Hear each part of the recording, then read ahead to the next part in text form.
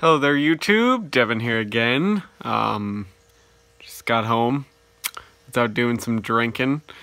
Don't get out and drink very much, but I don't got a whole lot to do now, and I figure before I go sleep this one off, I'm making some pancakes in the background and some spam. You might be hearing that, so I apologize. But I'm gonna make you a video here. Now, a lot of you guys really like Swiss stuff. I really like Swiss stuff because how can you not like Swiss stuff? Because they don't make anything that's not good. So what I have here for you is something I recently picked up, and it's a Swiss e-tool. It's a very high quality e-tool. Not only is this thing ungodly heavy and ungodly well engineered, there's like no rust on it, despite this thing being almost, well, it was made in 1975, this particular one. But we'll get into the cover first. Now, here's the cover that you can see on it. It has the manufacturer, little stamp and the year that it was made. It's made out of 2 pieces of incredibly thick leather, stitched and riveted in pretty much every place. There's a strap over here for attachment, as well as 2 straps up here at the top for attaching it to your belt or molly or whatever you want to do with it, and 1 strap that secures the shovel in place. Very awesome. Leather's a little bit dry, so I'll have to condition it, but for the most part, this is, for being as old as it is, a very good piece. Very glad to have it, especially with the leather sheath. A lot of these you find that don't have the sheath. So I'll throw that over there. Now this is the e-tool itself. Now first we'll talk about the handle. Now the Swiss are so ingrained in quality that even their handle is done like how you should set every tool handle. It's done on the end grain. So that means when you look at the bottom of the handle, you see all the end grain in there, which is how you're supposed to make a tool handle.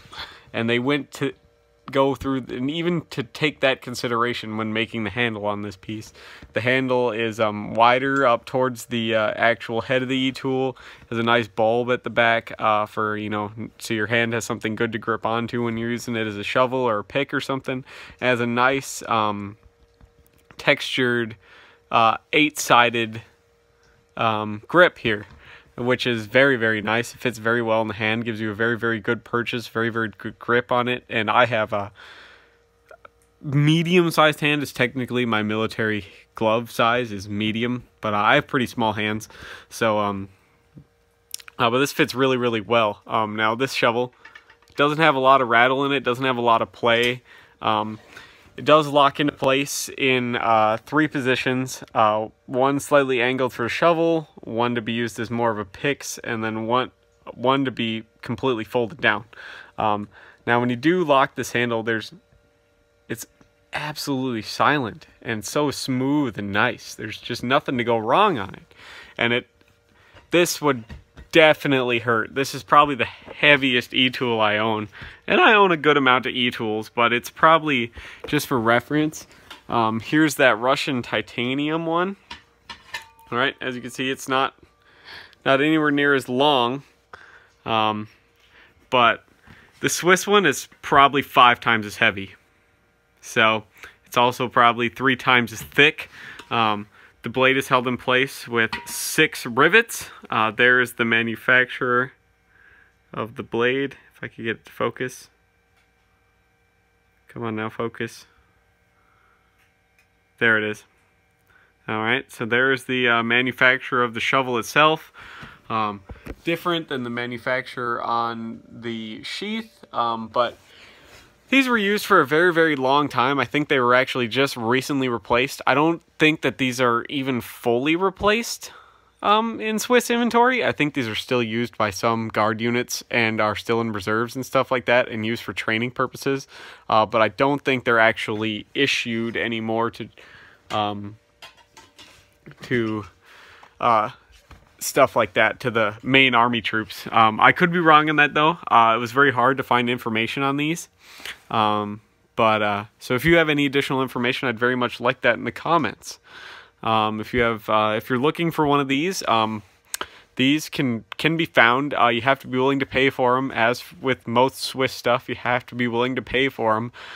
But the thing is, the trade-off for Swiss stuff is, yes, it's expensive, but yes, it's also going to last you 2.5 lifetimes. This shit is meant to take a beating. The Swiss didn't adopt anything that they couldn't absolutely use forever. I'm sure if the Swiss were, still had crap from like World War I or like the 1850s even, it would be just as good today as it was made then, because they don't make anything that ever breaks, it seems like. So, but thank you so much for watching.